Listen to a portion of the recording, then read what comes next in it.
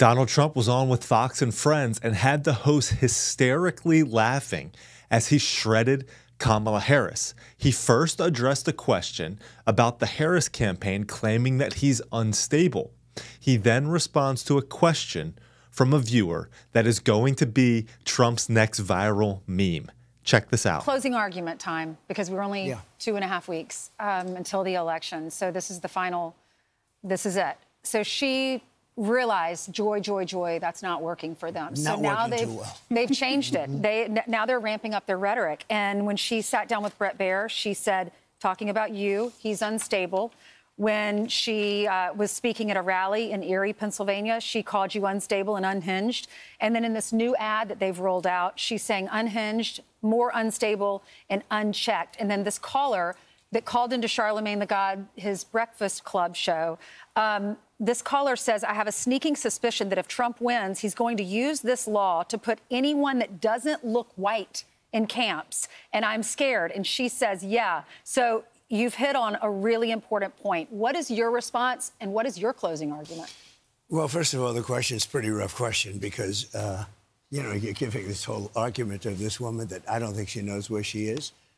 She's a low IQ person. She's not smart. Everyone knows that. Didn't even pass her law exam. It was a big thing. She never thought she was going to be able to pass it. You know, if you tell me this stuff, I'll say it. I am a person that they are a threat to democracy. These people are misinformation people. They'll say, let's go out with this one. They've tried many different things. They tried, he's a dictator. He's going to take over the whole world. He's a this. Every week they try something else. So far it hasn't worked. I guess that's the attack they have for this week. It doesn't seem to be working. I am the most stable human being. Remember, they said a stable genius. I am the most stable human being. I've been doing this for a long time.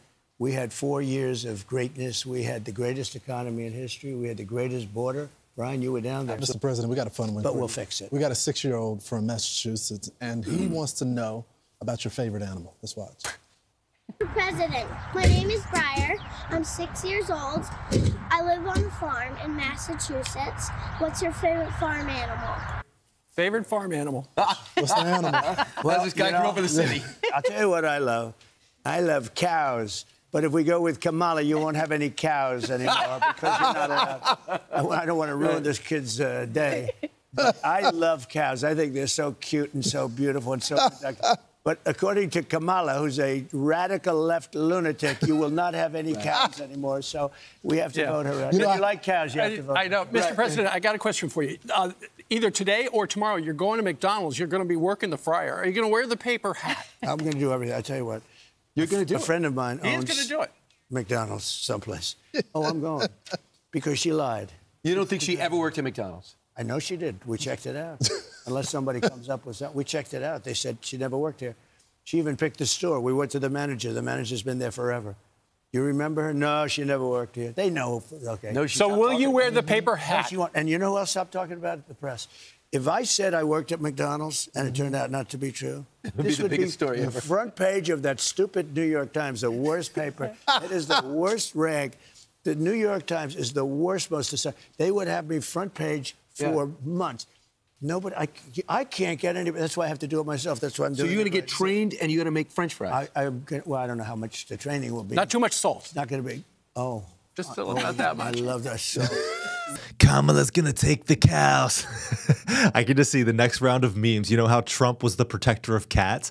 Now he's gonna be the protector of cows. But you see here, what is not a joke is what he said there at the end. Kamala Harris said that she worked at McDonald's, but never did.